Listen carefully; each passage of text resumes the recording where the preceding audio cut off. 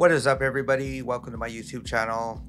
I've owned the Canon EOS R6 Mark II for a little over 7 months now, possibly 8 months. I don't remember the exact date when I received it in the mail, but I did get this when it first came out. And so far it's been an amazing camera. And yeah, this is going to be pretty much a long-term review because I've owned the camera possibly 8 months. I don't remember exactly.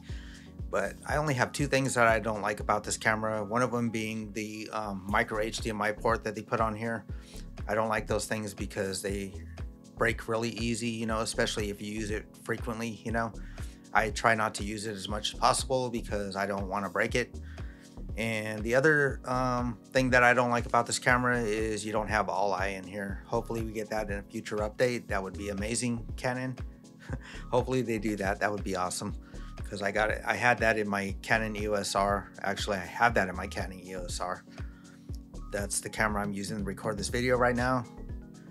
But yeah, you can put it in the EOS R, you can put it in here. And yes, it doesn't have C-Log 2. That I don't think that's possible because I don't think the sensor in this camera can handle that. But you do get amazing autofocus in this camera. The autofocus is amazing. You're gonna nail your shots. It's not gonna let you down. You might get a couple that you don't, you know, hit focus, but 99.9% of the time, you're gonna hit focus with this camera. It's an amazing photography camera.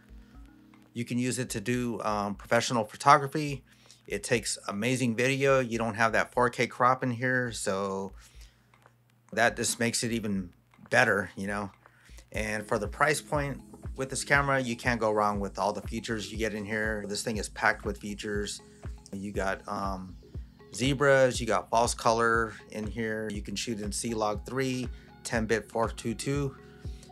It's amazing. You can use third-party lenses on this camera with the Canon adapter.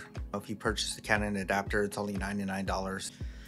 But the one thing that I did notice when you use third-party on here, especially because it doesn't have the RF mount, you're not going to get the same sharpness or performance that you're going to get out of the RF lenses until Canon decides that they're going to let third-party manufacturers manufacture RF third-party lenses.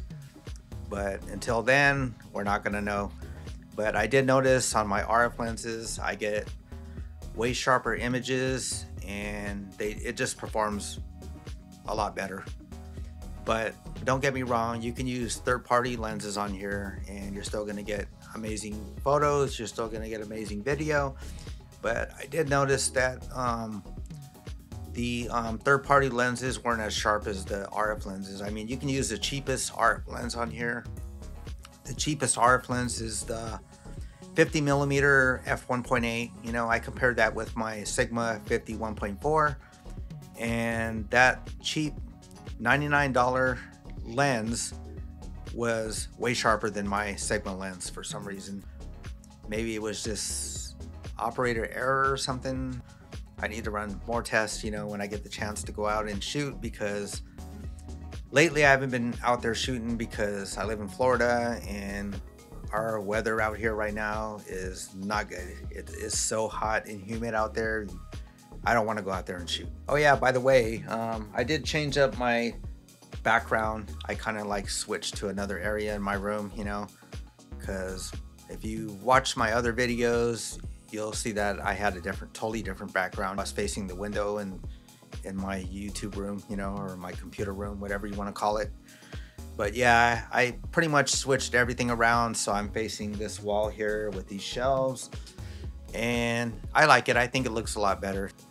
Sometimes you got to change it up. But yeah, back to the third-party lenses and the RF lenses. Yeah, the 50mm f1.8 was making my Sigma 50mm 1.4 look bad.